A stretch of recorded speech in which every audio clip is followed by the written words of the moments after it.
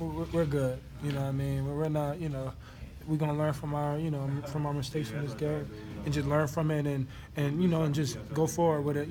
I talked to all the guys in there afterwards and individually. So I got everybody's head right. We are mentally ready. For the weeks for the bye week, and then Vanderbilt. So we're just gonna have to bounce back and play more physical and win games. Catch said a year or two ago, it might have been guys pointing fingers or going to different corners in the locker room. What makes this team different? The defense isn't going to be blaming the offense, or vice versa? Cause we know we got to control ourselves. When we control ourselves, that's when we play out our best. That's like we said. We made the emphasis this year of not pointing fingers, and this team, this side's not doing as good as this. That player's not making plays. So we can only control ourselves, and when big plays come, we got to take advantage of those and go from there. It seemed like a couple of plays there towards the end you were dragging a little bit. Is this a good time for the bye week for you?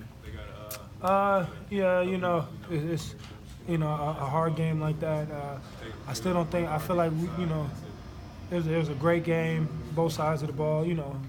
Texas A&M, Kentucky. We played an excellent game. I mean, both sides are banged up, so what I'm saying. I'm happy. I'm happy that we're in a bye week, get our bodies back right. Because I know a lot of guys are banged up and bruised up. So this is real big for us, and we can get a head start on Vanderbilt and go from there. All of the fans are wondering when they're going to call holding on the other team. I was trying to figure that too, but I can't stop because they're not calling that. I got to keep going, and every time that happens, I can't throw my head down. I can't do that. I can't start pointing my finger at guys. I just got to keep going, and maybe they'll call it one time, but it is what it is. I got to get better.